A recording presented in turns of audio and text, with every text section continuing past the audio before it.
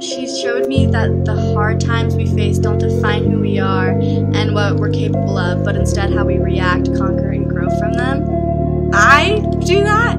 That is, like, people, like, took this survey and, like, wrote this about me. Guys, whoever wrote this, I love you. Thank you so much. It really means a lot. Beautiful is such